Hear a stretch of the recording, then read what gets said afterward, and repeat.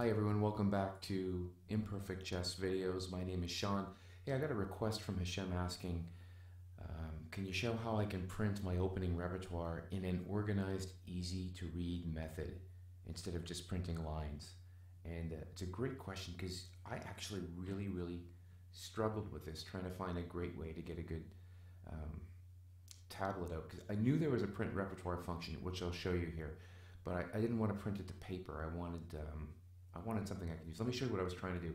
I've talked many times on these videos before that I'm working on a repertoire. You can see one repertoire I'm working on here, and I like book form. So I make them into my own books for me to use, and as I've been pimping here, I throw them on Amazon. So what I wanted to do was I have, this is the first book I wrote out, and I've got all this like blah blah blah blah blah, and you can see lines and you can see all this, but I needed an appendix that showed like, look, who needs all this stuff here, right? If you're going through a game, you want to you're going through your prime moves, you need a table. And what I wanted was something like this.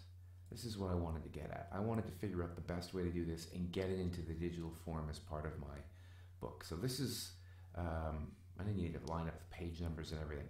So I'm going to show you how to do this today here. So what we need to do is go in and ideally you have a repertoire database set up the way we have here. So once again, not every line is a game. In this case, row number 2 is not a game with person playing white versus person playing black, but in fact a repertoire database, which means it's a series of lines meant to follow a particular opening. In this case, the two knights defense in this particular variation. If we open this up and we get it here, what we can do is we can go print. And I've mentioned the print repertoire. Now I always knew this was here, but I didn't like the look of this. And all this does is allow me to print it to paper. And how was I going to get that into something digital? Because I have a tablet and I wanted to carry this stuff around in a tablet. And I didn't need a bunch of paper. Plus I didn't want this diagram up here. I don't like the look of it. So playing around, this is what I figured out. Many of you probably know this, but it's not always there. But if you go to, not always that obvious, if you go to the page setup first, you can actually decide from the repertoire tab how you want this set up. So you don't need the diagram there. You can leave the line evaluations in or out, and then any footnotes to games, you can decide to leave those in or out. You can go line length up to a minimum of 10.